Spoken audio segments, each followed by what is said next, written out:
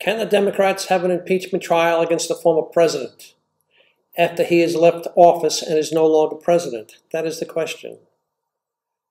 It applies particularly to Donald Trump.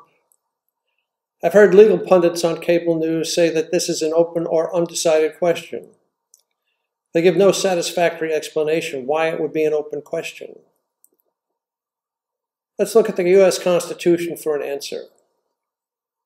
The U.S. Constitution provides, and I'll quote, "The House of Representatives shall have the power of impeachment." That's Article 1, Section 2, Clause 5. The Senate shall have the sole power to try all impeachments. Article 1, Section 2, Clause 6. The President, Vice President, and all civil officers shall be removed from office on impeachment for and conviction of treason, bribery, or other high crimes and misdemeanors. That's Article 2, Section 4. Let me repeat that. The President, Vice President, and all civil officers shall be removed from office on impeachment for and conviction of. Removed from office. The words of the Constitution are specific. The President.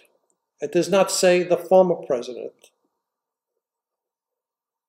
The President shall be removed from office.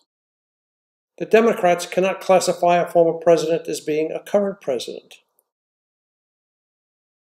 Therefore, based on the Constitution's words, there can be no Senate trial for impeachment of a former president.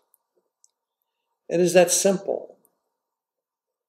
By the time the Senate can act upon the article of impeachment, Trump will be a private citizen, not the president. The impeachment by the House was unwise and a waste of time.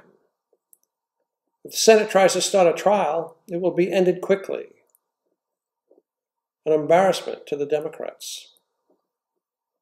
Well, I hope this helps. Have a good day. Thank you.